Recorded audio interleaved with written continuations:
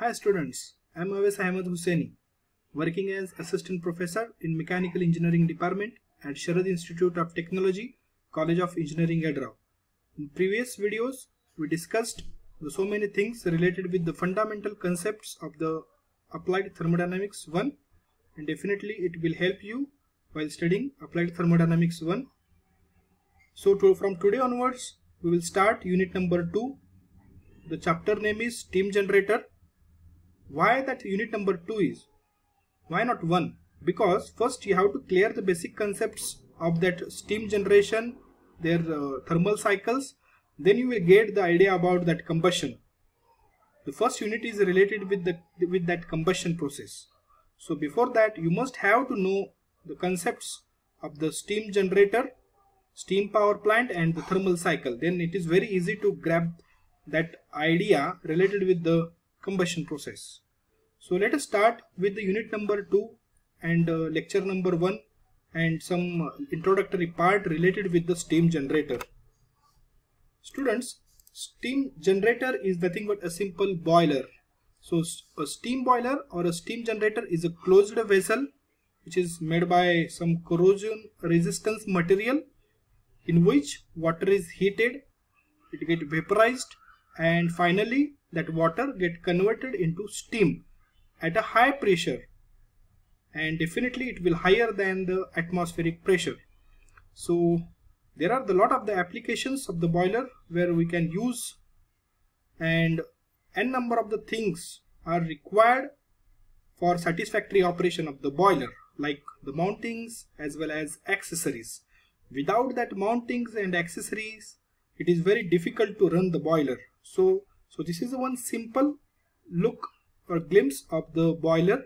It consists of the n number of the parts like shell, grate, ash pit, smoke box, short pipe, fusible plug, safety valves, water level indicators, blow off valve, steam stop valve, manhole, chimney, and pressure gauge. In upcoming video, we will discuss that all those mountings as well as accessories. So this is all about the boiler. So what is exactly the boiler is? A steam boiler or a steam generator is a closed vessel in which water is heated, it gets vaporized, and finally it gets converted into high pressurized steam, and the same steam is utilized for the variety of the applications. So what are the different applications of the boiler?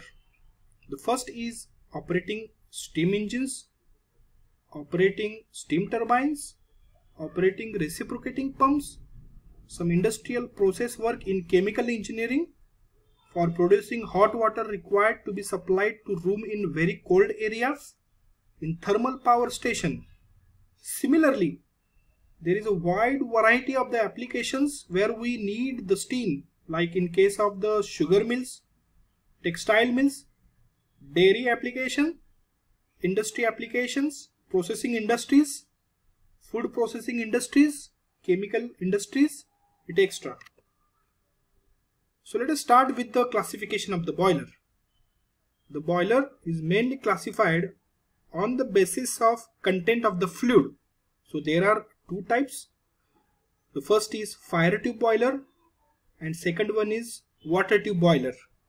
What is fire tube boiler?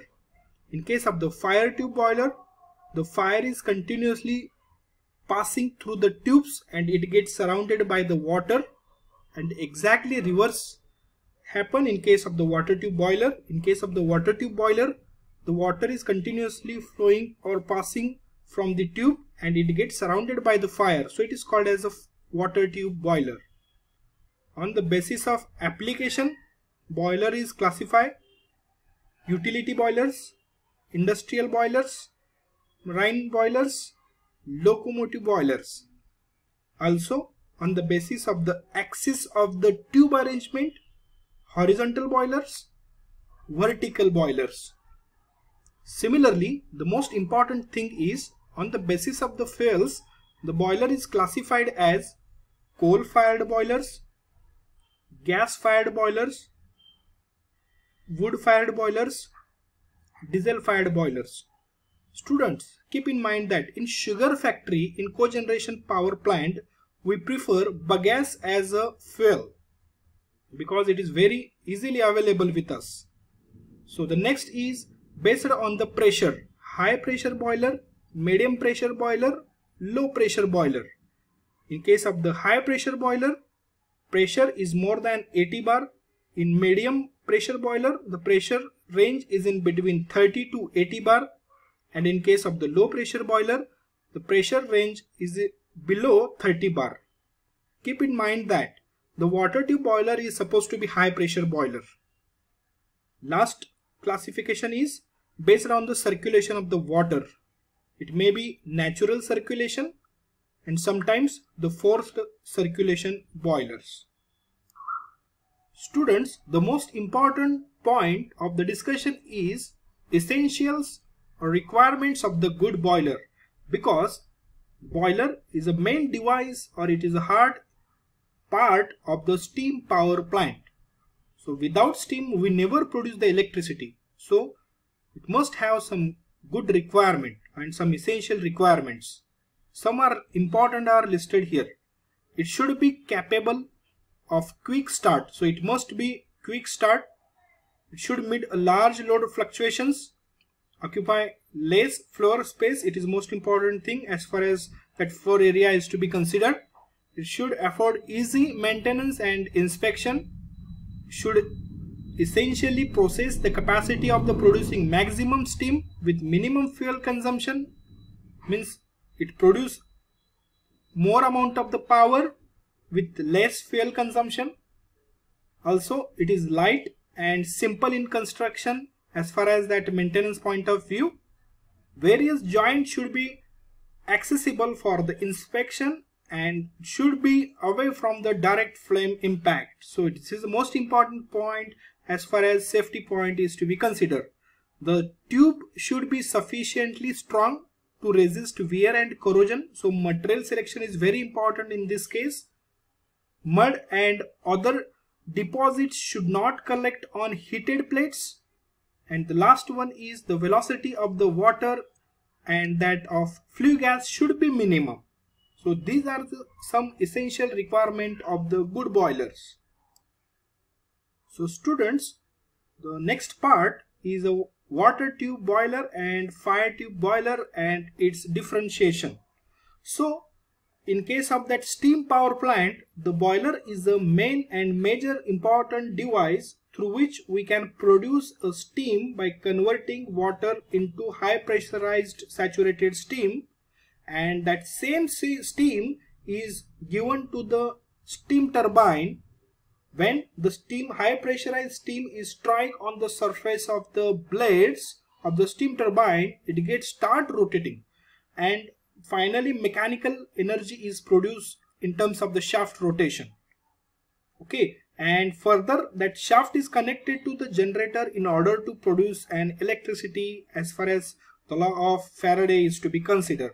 So higher efficiency, if you want the higher performance and output of the steam power plant, then the most important requirement of the steam is it should be dry, it should be having a high pressure and good kind of the dryness fraction, or approximately it must be dry saturated, no any kind of the moisture content present or remains in it. And one more important thing is tentative efficiency of that steam power plant, it is in between 35 to 40%. So there is a huge scope in order to improve the performance of the steam power plant in every aspects. So there are basically two types of the boilers. The first one is that water tube and second one is fire tube. The basic difference of the water tube and fire tube boiler is, in case of the water tube boiler, the water is continuously passing through the tubes and it gets surrounded by the fire. But in case of the fire tube boiler, the fire is continuously flowing through the tube and it gets surrounded by the water. So this is the main difference between water tube and fire tube boiler. Students, keep in mind that in case of the large capacity power plant, or in case of the NTPC power plant, NTPC is nothing but National Thermal Power Corporation. It is a government body. So most of case, the water tube boilers are used in order to produce large amount of the electricity or power. So it generate, in case of the water tube boiler, it generates steam at a high pressure and it is up to 165 bar. So more than 100 bar power plant is in category of the large capacity electricity generation. So definitely, so water tube boiler are generally used in case of the large capacity power plant. But in case of the fire tube boiler, it can generate steam up to 24 or to 29 bar approximately. The rate of the generation of the steam is very high and it is up to 450 tons per hour. Similarly, in case of the fire tube boiler, the rate of the generation of the steam is low as compared with the water tube and it is up to 9 to 11 tons per hour.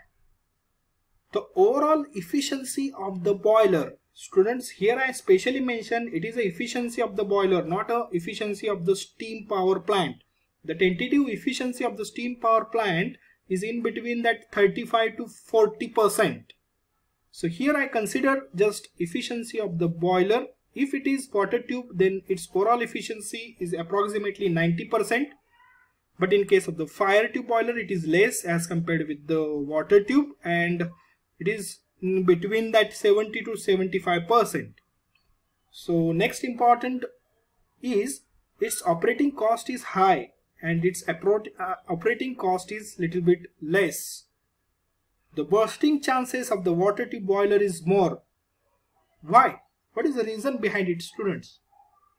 Yeah, the reason is that particular boiler is having the high pressure. So we must have to follow the protocols of the IBR. So that IBR is just government agency. It provides the rules and regulation for the safety.